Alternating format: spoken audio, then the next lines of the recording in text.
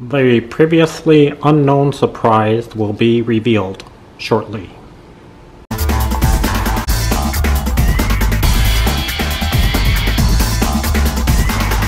I'm out in the 4Runner Overlander today. Overlander, I call it that because it's actually just a 96 4Runner that I outfitted with a sleeper cab in the back, took out the back seats, put a bed back there and some storage, so that way I can go on land or I can go off land and go camping and vacationing and recreating and such.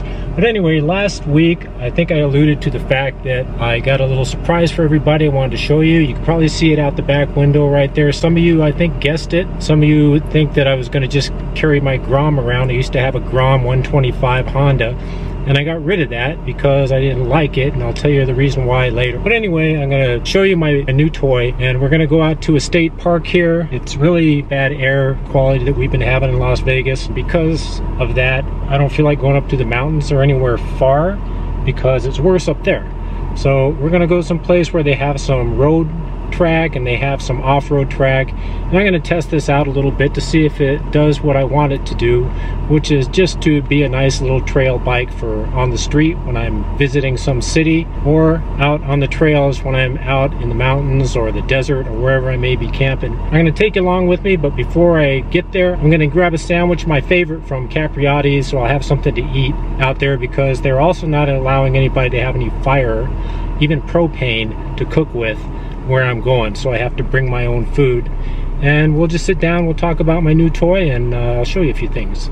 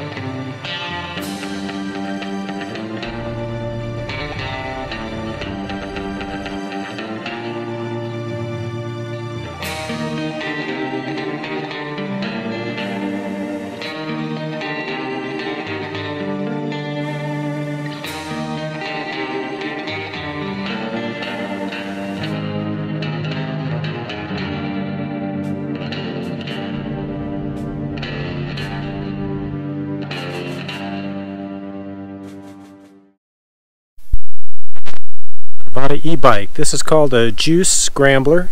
Actually, it's the Juiced Camp Scrambler, meaning that it has these kind of off-road tires. Helps you get around.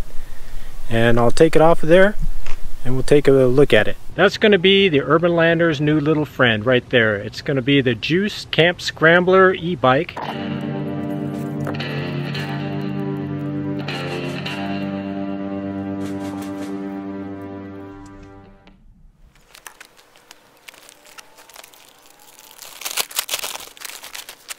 I hope no pigeons or ducks come over to eat my food.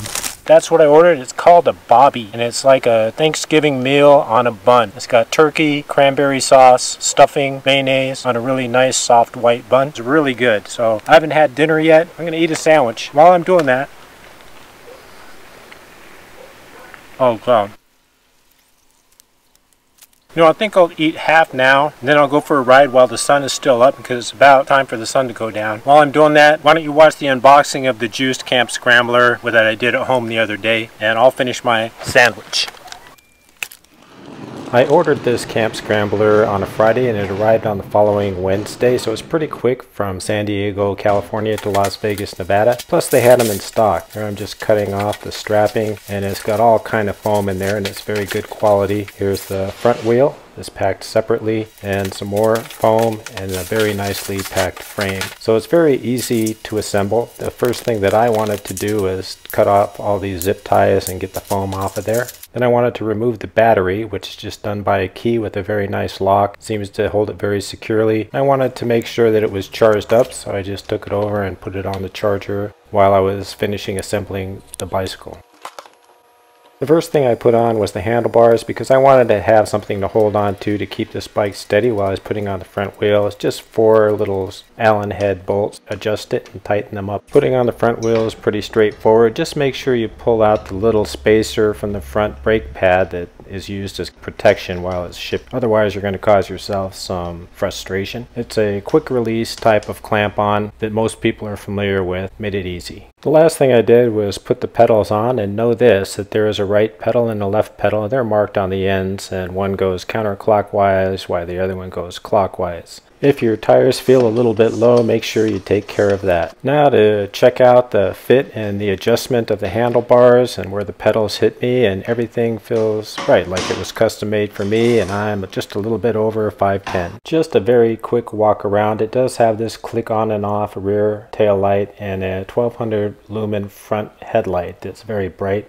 These knobby tires are fantastic. That's why they call it the Camp Scrambler. It's for off-road, and they're dampened by these shocks that are just spring. Very basic. The front sprocket is shrouded, I guess, for protection. And here's the controller. And while I'm at it, why don't I do that satisfactory pulling off of the plastic. I'll do it on the rear tail light as well, because I noticed that.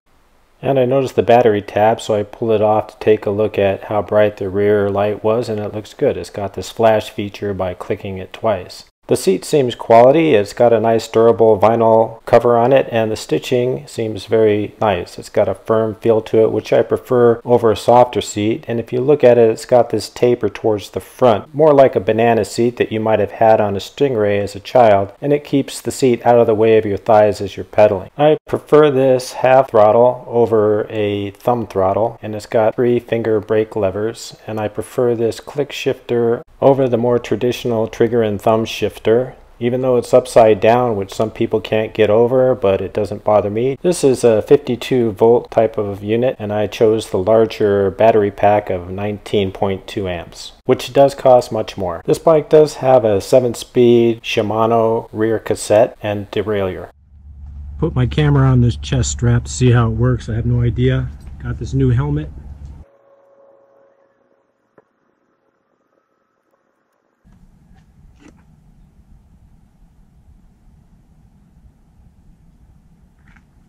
I put a few accessories on it. I put this little rear view mirror on there so I can see where I'm going, where I'm coming from. Phone holder right here. Drink holder, which is very important. And I got the upgraded motor, 52 volts, 19.2 amp hours. So they say this will go up to 70 miles on pedal assist, or 30, 35, somewhere around there. I have to check the specs to make sure, but on just full throttle without using the pedals. This will go up to 70 miles on pedal assist, or 30, 35, somewhere around there on just full throttle without using the pedals. Well, here I am. I'm trying some pavement, and it's really smooth. Of course, I've tried it before when I put it together. Whoa, what's that? Looks like a boat. My best friend in Minnesota's front yard looks exactly like this. And his neighbors probably hate him, but I don't think he cares.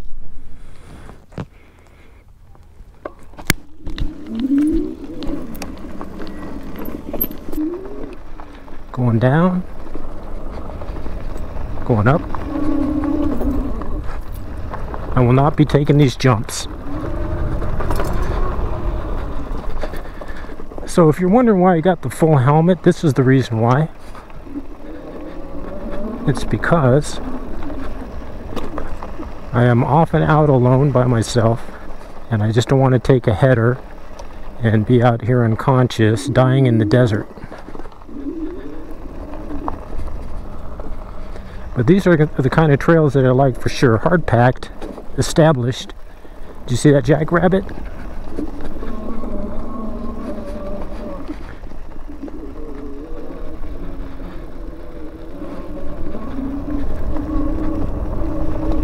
There it is. Oh, so nice. It's nice that it's quiet. It's nice that it's quiet for the most part. I remember when I had the Grom, sometimes, man, it would just, just the noise. I bought it used, so whoever had it knocked the little baffle out to make it louder. Kids like to do that, right?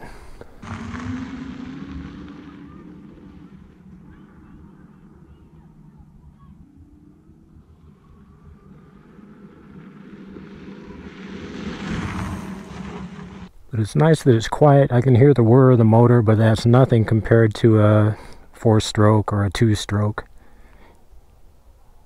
And I don't disturb anybody. I drive by and people don't turn their heads and look at me, except for wondering, that inquisitive look like, what do you got there? Do you guys see that rabbit straight ahead to the left? Just a little bit right there. Let's go chase the rabbit. Chase the rabbit. I'm kind of liking the off-road feel. So already I'm thinking this is a good decision.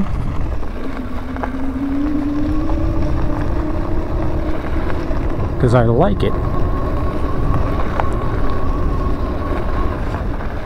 Let's see, can I tear across the grass here? Is anybody going to care? It's a lot of gopher holes. Very bumpy. This is where I wish I had rear suspension, is with the gopher holes. Hello, gooses. Our goose.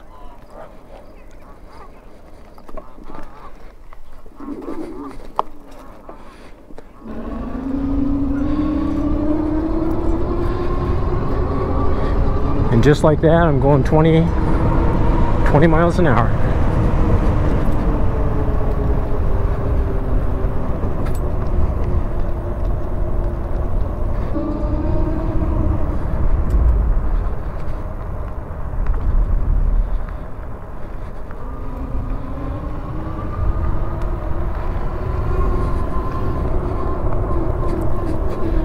You can see the sun straight ahead. You can see all the pollution out here. That's how come I'm not going anywhere this weekend, just because it smells smoky, my eyes are itchy.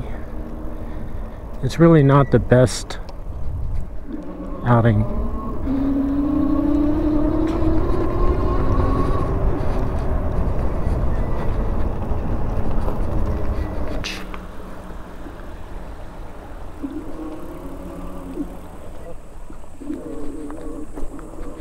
You know, it's starting to get dark. I know the GoPro is showing it real light because I can see it here. But that's because the new GoPros, the 7 and the 8 at least, have very good night vision.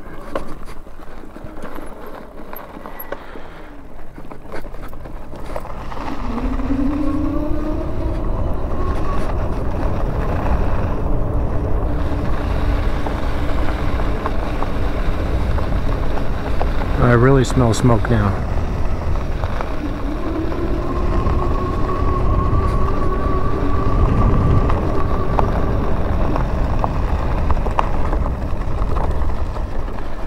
Soft sand does just fine.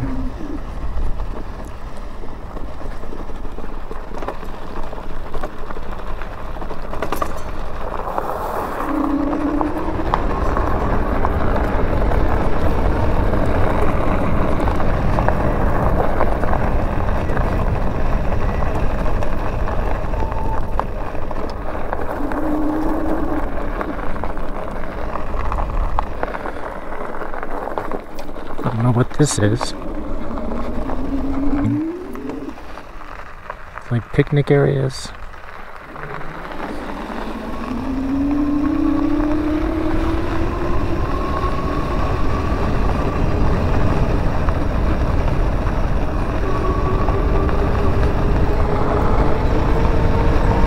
Going downhill. Right now about 25 miles an hour.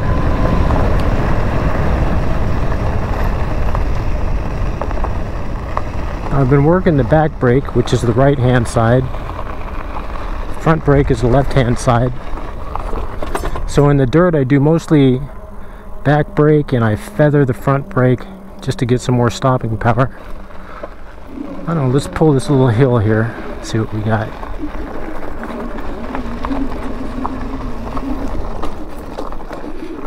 No problem. Oh, people. If you're getting older like me, like I said, I'm going to be 60 years old this year, this is the way to go.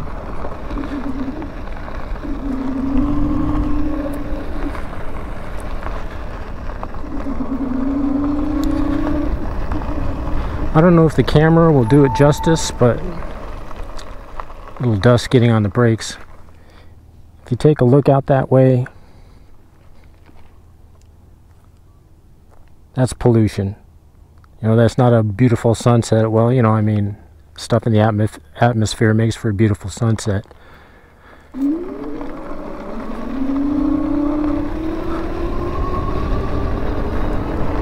Well, let's go back to the 4Runner, make sure nobody's breaking into it. Parks are notorious for that. Wow, this is miles and miles of very nice riding around.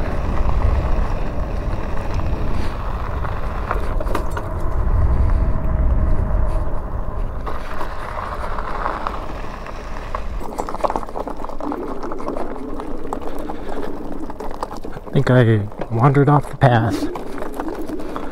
Now I'm back on the path. Trying to find where the heck I parked. I think it's over there.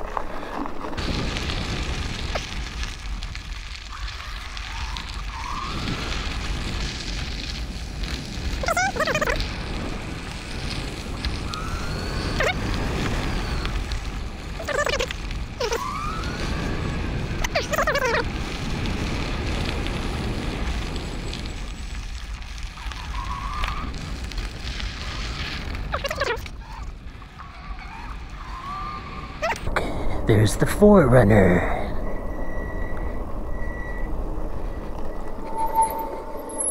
There's my baby. I hope this wire hasn't kept going in front of here the whole time.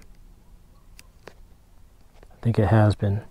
I'm liking the 4Runner. I think it's a great platform. I'd highly recommend anybody to get something like this. Now, I'm not saying it has to be a 4Runner. You can use like a minivan, or actually I would probably prefer a minivan if it had some ground clearance. But I like this because even though it's a two-wheel drive, it has enough ground clearance to leave the car campers behind and go to the less crowded places up the mountain or on a trail to where I can be by myself, and that's when I'm happiest. To get out of the city and get out of all the problems of the world. It's kind of an escape mobile. Let me show you the lights. Turn on the front one. You just hold the button.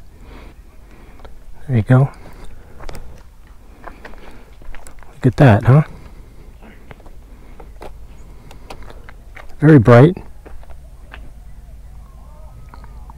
Well, it's probably time for me to pack it up and head in. The reason why I got the e-bike, the reason why I like it, is because I liked it better than the Grom, because the Grom had very small wheels, okay? And even though a lot of people take the Grom off-road and I put knobbies on it, for the small wheels and the short wheelbase on it, made for a very squirrely vehicle off-road. And I think that's kind of the reason why, when I had it, I don't know if any of you were watching when I wrecked, but I wrecked that one and twisted my ankle really bad, swelled up to about the size of a grapefruit, and I had to go through a few month recovery period. It's fine now. It feels like it feels like it never even happened. But bigger tires like this and a lighter vehicle along with a little bit longer wheelbase, this thing feels much more stable off-road in sand than that Grom did. Even though the Grom had some fat tires too, there's just something about having them bigger around and further apart that makes for a good off-road vehicle.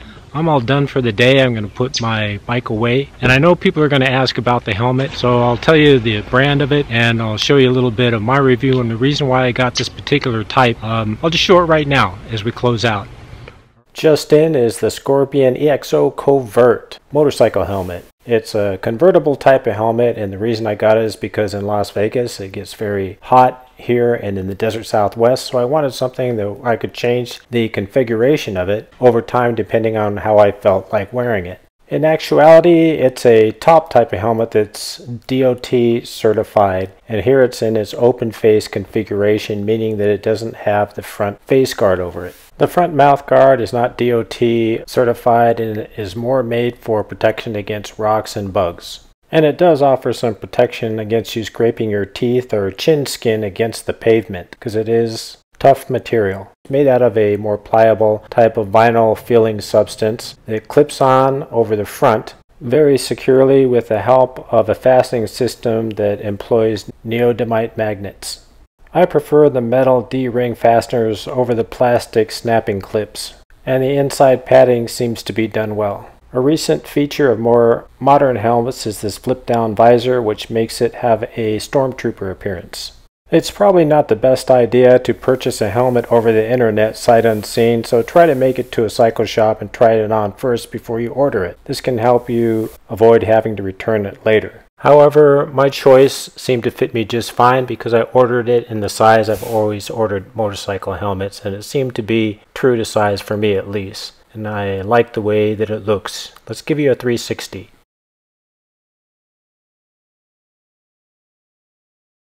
So, if you like the video, please hit the thumbs up and subscribe and ring the bell so you get future notifications. Thank you very much. Bye-bye. Bye.